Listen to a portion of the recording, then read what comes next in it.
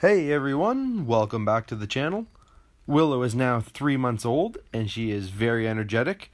We are super happy to have her working alongside us.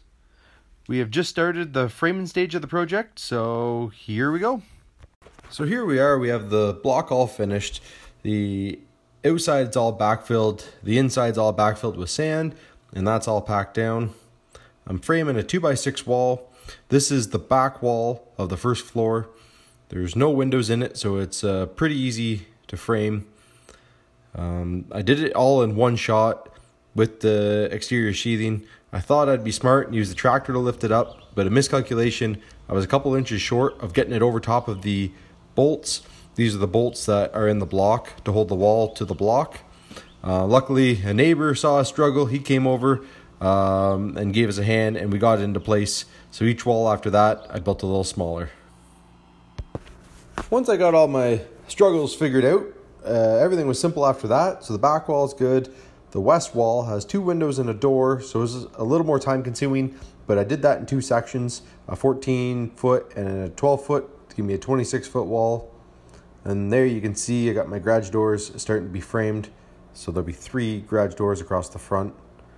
And you can see my mess there, like any construction site. And then I'm starting to lay out the sill plate for the east wall. So I got the 3rd garage door opening framed and upright. Here I am working on the middle one. I'm getting a measurement for the top plate.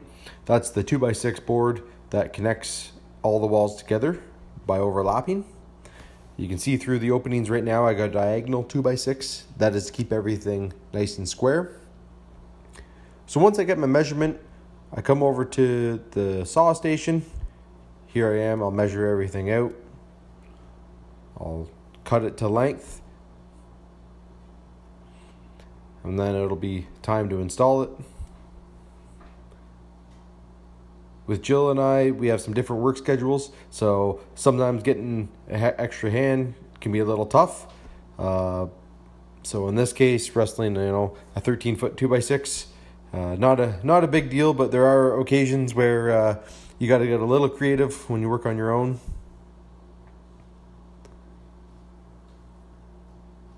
But when we both have some time off, she is definitely a big help. But for now, I have Willow. You can see her on the ground. She's a big help. She will attack everything, including the air hose for the air nailer. When it gets a little leak in it, she likes to attack that, and it causes more time for me to fix things. But again, it's a lot of fun having her around. So here's a time lapse of building a wall. This is a wall that's going to go from the addition to the house. It's a 2x6 wall. Studs are set on 16-inch centers. The top plate and the bottom plate I already have marked out with the 16-inch mark, and the line is already scribed. So I'm just using the air nailer. That thing is super handy. It's running off a compressor from the shop right now. So put the stud in place and a couple bumps, and they're nailed in. So that's super great. So once they're all nailed in, I'm going to measure corner to corner. This is going to make sure the wall is super square. And then once it's all square, I'm going to put the sheathing down. I'm going to nail the sheathing down, and then it's going to be held into place. And that wall will be square, so once I stand it up, I'll just got a level front to back, and the wall is complete. So I lucked out with this one. This wall is all framed, but I got a smaller one to do. So now that I got a surface to work on, I'm going to frame it on top of this one. So it's another short wall that goes from the addition to the house. So I'm just going to do it on top of this one. That way I got a level surface to work on. Again, it's super quick. Top plate and bottom plate are all marked out. Just pop a couple air nails in there, double check square, put a piece of sheathing on it, and I'm good to go. So with the engineer drawings, there are 2 posts that hold up the 2nd floor. These go under the 2 main support beams. So they're spec'd out at 3-inch square tube. I was able to run over to the local metal supply and pick these up. I had them cut them a little bit longer so I could double check the measurements on site. So here I am just welding the top cap on, and then I cut them to length, welded the base plate on, and everything was good to go. These sit on a special footing. It's a 3 foot by 3 foot, I believe 10-inch deep footing that's under the slab. Again, that's to hold up the second floor. So before I installed them, I gave them a wipe down here and gave them a coat of paint just to get all the hard to reach areas and just so I wasn't getting paint all over the top beam or the floor. So this turned out really well.